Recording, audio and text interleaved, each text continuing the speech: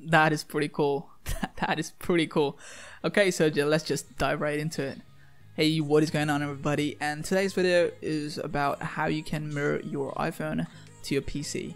Nothing fancy, really simple. No need to download anything on your iPhone. It's all about the PC today. All right. So before we start the video, just wanted to put it out there that half of you aren't exactly subscribed to my channel. If this video helps, please help me too. I mean, you can just subscribe to the channel. It's completely free. And yeah, let's just jump right into your computer. Okay, so the first thing on your computer, you need to have internet connection, obviously, to download a free tool that I'll show you in a minute. So pop the Chrome and just type air server. You don't really need to type anything, or just link will be in the description box below. You can just go to the link directly and download the 64-bit. I mean, you can also download 32-bit if you want to, but I would recommend the 64-bit, depending on the your operating system, of course. Okay, so once the air server is downloaded, let's just install it. It's completely easy. You can just follow my steps, and it's really easy. By the way, you really can't go wrong with the air server. It's really cool. So I've been using it for a while now, and I'll show you a tip where you don't really need to buy it or anything. I've been using this for a while now, so yeah, I mean, I just hope people from air server aren't watching this video. But okay, so once the tool is installed, you really don't need to launch it. Just click finish and just go to the startup and right click on the air server and go to the location, and you can just send it to desktop if you use this regularly, for like me.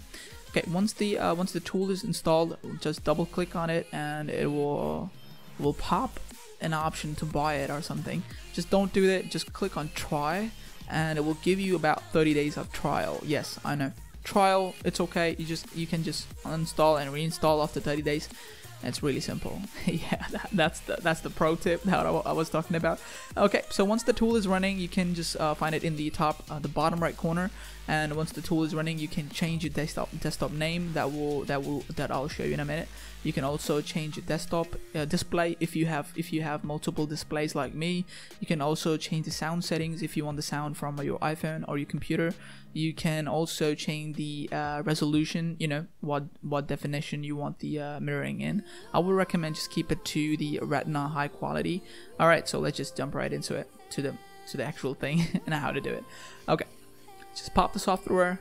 Every time you pop it, it will ask you to buy it. Just just click on try, and that's pretty much it. The software should be running in the background in the bottom right corner, as you can see.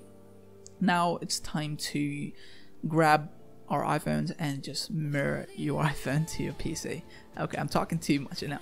I'm kind of happy today too. Alright, so just unlock your iPhone. Now before we do this, just make sure your iPhone is connected to the same Wi-Fi connection as your desktop PC is. So in my case, I use Ethernet cable from my computer because I play games, and you really can't play games on Wi-Fi. I mean, you can, but it won't be as good as Ethernet cable. But once the iPhone is connected to the same Wi-Fi connection as your desktop PCs is, now it's really simple. Just go to the control center, and it depends on what kind of iPhone you're using. You can just swipe from below or above, Now click on screen mirroring, and it will show you there is a TV running by, and as I showed you before, you can change the name. In my case, it's just desktop or something. I don't know. It is something, but just click on it, and it will automatically mirror your iPhone to your desktop. And now it is super fast, super smooth. It does not lag at all. I mean, I've done some other videos as well, but this is by far one of my favorite. Well, if this video helped, subscribe to the channel, and yeah, if you need some help, if you need any kind of help, just comment down below and I'll get back to you as soon as I can, promise. And yeah, that's pretty much it. You can do quite a lot of stuff with it. You can play games if you want to. You can also use camera, as I showed you before. Also have a new video coming by, which will be about the how to use your monitor as a camera monitor, I guess. I don't know, but yes, so the video is ending, and you can also just disconnect just the way you connected. So yeah, just go to the screen mirroring and just click on it, will automatically disconnect. And yeah, that's pretty much it. So thank you so much for watching, and I'll see you in the next one. Peace out.